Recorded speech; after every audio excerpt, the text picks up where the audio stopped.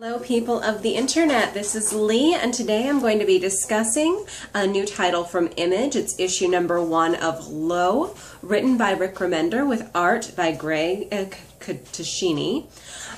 This is a science fiction book. It takes place in the future.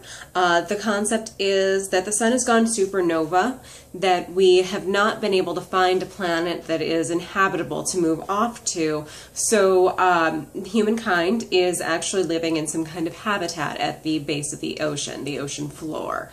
And this is the story of a family who is living there. The father is referred to as a helmsman, so it appears that he's in some kind of position of power, a captain, a leader, something like that.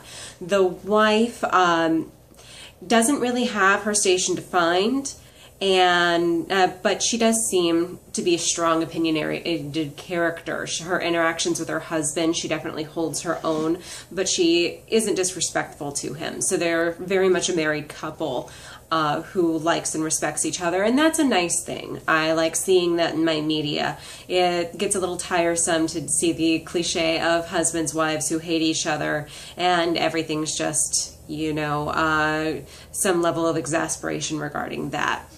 They also have 3 children. They have a boy and 2 girls. The story is setting up, he was supposed to train them, the 2 girls. He's tried to train the boy, obviously he hasn't taken to it, on how to take over for him as a helmsperson.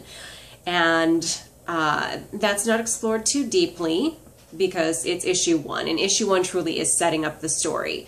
There are some things of note within that as well.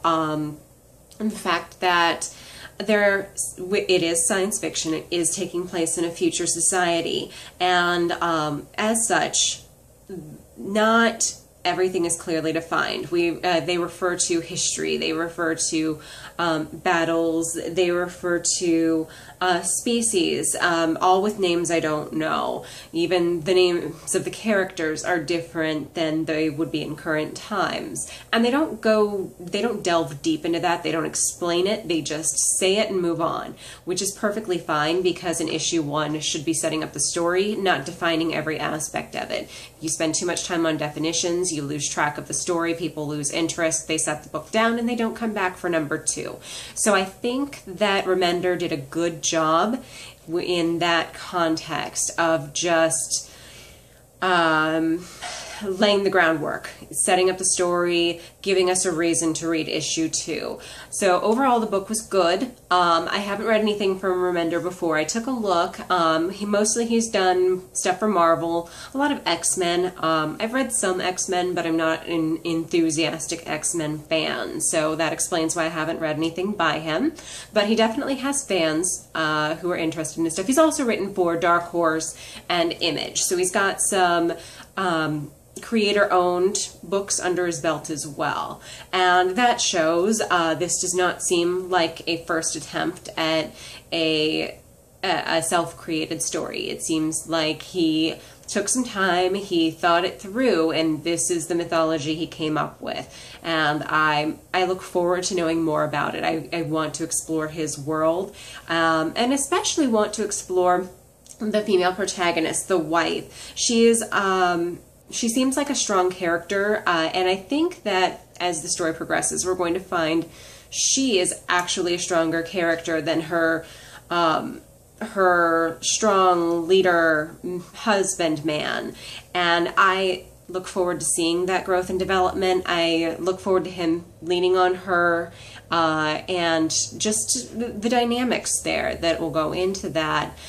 She's also an optimistic character. A lot of people, especially in a situation like this, our sun has gone supernova, our Earth can't handle this for very much longer, our species may not have much longer to live. It's a very bleak situation, so you don't expect an optimistic viewpoint, but she is really the driving force that keeps everybody else going as well. So it's not just that her strength is helping her, but that it's helping people around her. So I think very well created woman, very well created mother figure, who's also just smart and capable. And you know, people give comics a lot of crap about that. They say there are not a lot of strong female characters. I tend to disagree.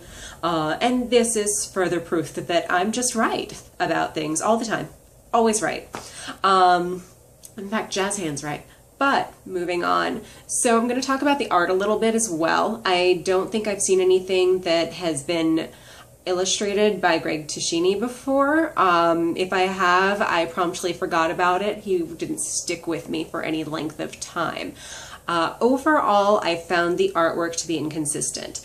There were some panels that were very well drawn where I knew what I was looking at. There were others where they felt really quickly put together, like not a lot of thought and effort went into them. And maybe that's just his style and I'm not reading it very well. I noticed the sketchy lines and I know that that's a stylistic decision, not an unfinished work. But overall, the art in the book did just feel unfinished to me. They're just lacking in details, not very interesting. It's not enough to keep me from reading the book. It wasn't expressly distracting, although there were a couple of things that I found confusing because of the artwork, so I'm hoping that is more clearly defined for me later. And that goes into the fact that they were moving the story forward, pacing it out, but not stopping to define every little thing. Had Rick Remender stopped and defined things, I wouldn't have needed the art to show me. Since the art didn't, I'm going to have to hope that one of the two creators shows me a little better next time. So, yeah, overall, the writing was great. Well, it was good, bordering on great, but not, oh my goodness, this is amazing, I love this, I need to tell everybody and their uncle to read it. It was a really good first book. It hit all the points I need a first book to hit in order for me to read the second one. It intrigued me. So, Rowdy, I'm working. That's the dog. You met the cat previously? Now there's a dog. But moving on. Yeah, so it hit all the notes that I need in issue 1 to hit in order for me to pick up issue 2. So I'll be reading that in a month and I'll let you know what I think at that time as well. The art is nothing to phone home about, but it's also not actively offensive. So this is another Image #1 if you're looking to get into comics and you don't know where to pick one up. Image always has #1s coming out, and they're usually worth a read, even if they aren't necessarily something that you think is to your taste. They might be something that you find out later you enjoy. So if you're interested in it, yeah, pick up an issue of Low from Rick Remender. This is issue #1. It was available from your comic shop last Wednesday. So if you pop in tomorrow for your weekly books and you see it on the shelf, just go ahead and grab it, see what you think. If there is anything else you would like me to review, please let me know in the comments. You can also like and subscribe to my channel. I always appreciate that. But for now, that's it. Thanks. Bye.